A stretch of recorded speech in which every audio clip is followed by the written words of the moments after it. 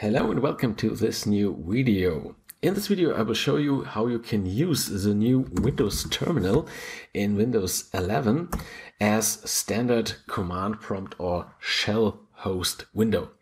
In Windows 11 you have this new Windows terminal here with tab support, and you can open all kind of shells in here, the command prompt, the classic command prompt, the Windows Powershell, as well as the shell for the Linux subsystem.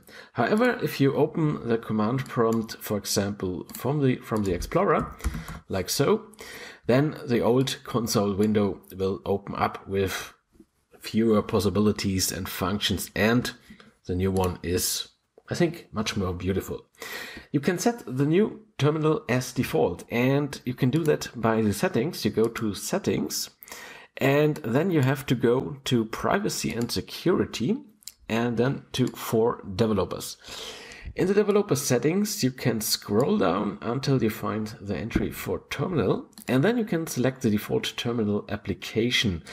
And then, of course, just select Windows Terminal here, and well, that's it. Now, if you open the command prompt, I will close all open terminal and command prompts.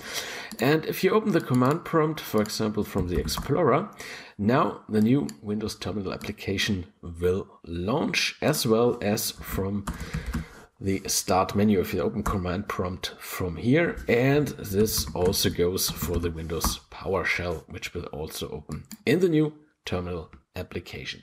Okay, well, that's it.